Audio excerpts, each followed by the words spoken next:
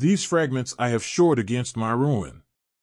Episode 8 of Constellation begins with a clip of Jo in the ISS while her voiceover tells Alice that she'll always be with her.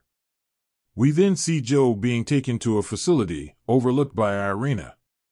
She's put under and given electric shocks. Meanwhile, Bud grabs the tapes and cassette player and listens to a recording of himself saying that he thought his co-astronauts were dead but they're now alive. Angrily, he breaks the cowl with an axe. Magnus and Alice come home and Alice tries to explain everything to Magnus. He doesn't believe her though. While Jo is unconscious, the women conduct an ultrasound. One of them tells Irina the image is corrupted. Elsewhere, Henry is taken to the police for the crime of shooting Paul. Henry insists that he is different from Bud, but the police don't believe him. Back in the first universe, Bud tells Frederick that Jo destroyed the cowl. Frederick is surprised that he's not more concerned about it. Jo wakes up and finds that she's locked inside her room. A woman opens the door but leaves without saying anything. Later, Jo tries explaining about her real daughter to Irina. Irina then breaks the news: Jo is 4 weeks pregnant. When Jo grabs Irina's hand, she suddenly sees the dead cosmonaut instead. Jo realizes that it's her and mentions a capsule on fire, which unnerves Irina and makes her rush away. Irina calls Henry, unaware that he's now Bud. Henry undergoes a polygraph test and tells the whole truth. Jo then gets an unexpected visit from Ilya. She's happy, but she soon realizes he doesn't believe her either. He's taking over for Irina. When he doesn't believe her, Jo tells him to leave, but he slips her a pair of keys as he does so. Meanwhile, the Magnus in both worlds talk to a therapist about what they've been going through. Bud arrives at a restaurant to meet Irina. He reveals his real identity to Irina and even mentions how her counterpart died in space. Irina says they both went through an accident, but Bud accuses her of being in denial. Jo uses the keys to get out of her room. But her curiosity pushes her to check on the other patient in the facility. She opens the viewing hole on the door and sees 2 identical old men staring back at her. Shocked, she rushes back to her own room and gets into bed. Back home, Alice speaks with Wendy, who admits to thinking that her father is still alive. In the other universe, the 2 girls talk about Paul being in the hospital. Later, Alice tells Magnus that she has understood that Jo's stories are all make-believe. He agrees to let her go see Jo. He then gives her a box of things found at the cabin, which includes the cassette player. In the other universe, Paul packs up the house as he and Alice prepare to move out. This Alice also takes the cassette player out. She talks to the other Alice and asks to speak with her mother. The other Alice can't bring herself to respond, and so Alice leaves the house with Magnus.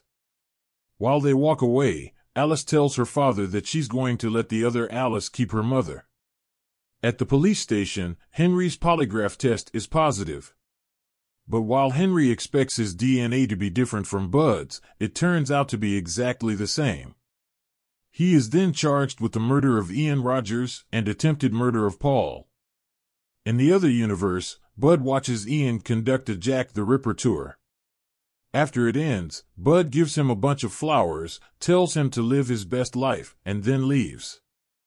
At the facility, Irina visits Jo. Jo asks her if going up in space is what results in there being 2 of her and 2 of Irina. But Irina counsels her to let these thoughts go as they can't be undone. Later, Alice is given the chance to meet Jo. She tells Jo that the other Alice feels okay about Jo being here with her. They then agree that Alice needs a mom and Jo needs an Alice, and they can be that for each other. Jo then speaks with Magnus and says she's going to start taking the pills. They then consider whether they should have the new baby.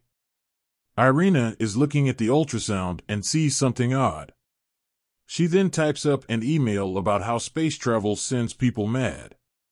She ends with asking people to report their own anomalous experiences to her.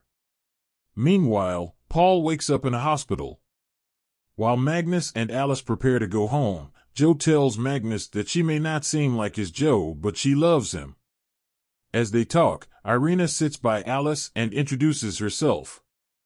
She says her friends call her Valia.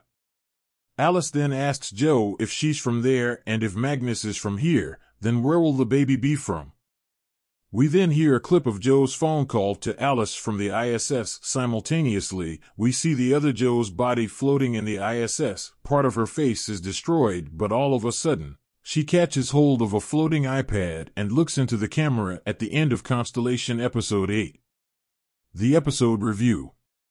Unfortunately, Constellation Episode 8 is a slow and lackluster episode that does not offer much in the way of conclusion.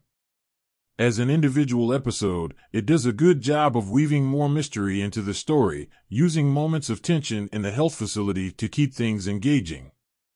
However, this episode is nowhere near what a season finale should be and feels more like a mid-season episode. The story keeps its focus on Jo and her experiences without looking at the bigger picture. We don't know any more about the two universes than we first did. We don't know what triggers the exchange events. We don't know what the mysterious presence on the ISS was. Instead, the story has indulged itself in sinister incidents and vague signs, prolonging the mystery but not explaining any of it. In the end, the episode resorts to using a sharp plot twist in the last few seconds as a cliffhanger to, no doubt, push forward a second season.